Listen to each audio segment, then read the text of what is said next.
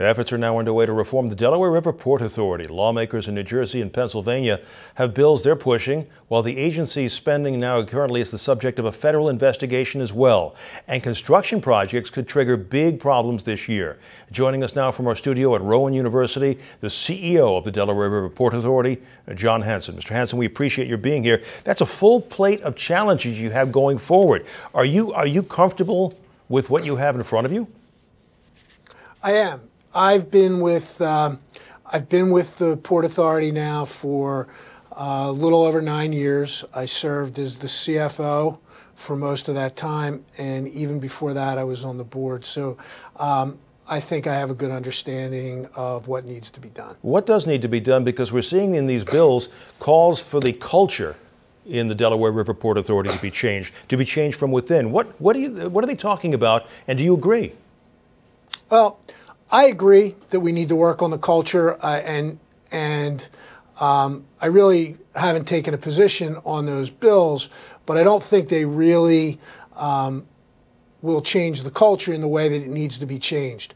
What we're trying to do with the culture is to emphasize the stewardship role of the authority, meaning that what we do is we hold the 4 bridges, the Walt Whitman Bridge, the Ben Franklin Bridge, the Commodore Barry and the Betsy Ross Bridge, as well as the PATCO line.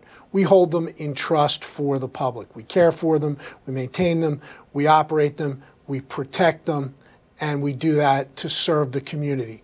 Those ideas, I think, are the ideas that really have the power to transform the authority and to change the culture. But exactly how would you do that? What would you do differently? What needs to be done differently?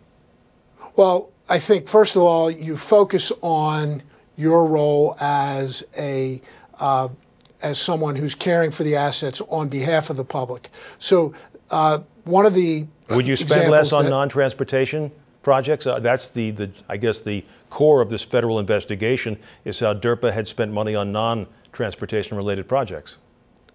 Right. And so the Delaware River Port Authority is no longer involved in spending on non-transportation projects, except for those few that were under contract already that are legacy projects that will be expiring soon. So that's already been accomplished by resolution, and the money's been spent, so there's no money left to do that. So no, we are no longer spending money on anything except for our core mission and assets. You also have some I guess, dissident voices from within.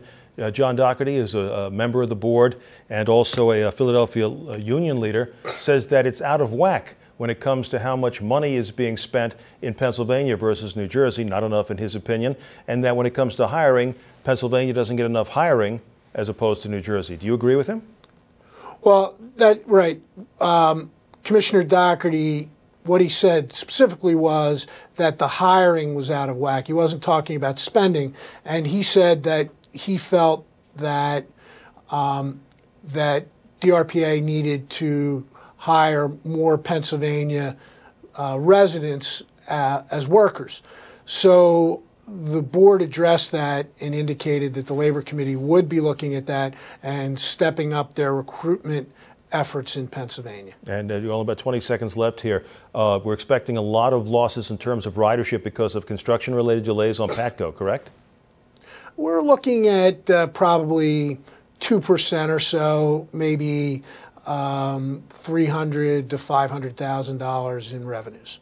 Mr. Hanson, have to leave it there. Hope to check back with you, sir. Thank you very much for coming on the program. It's good to be here.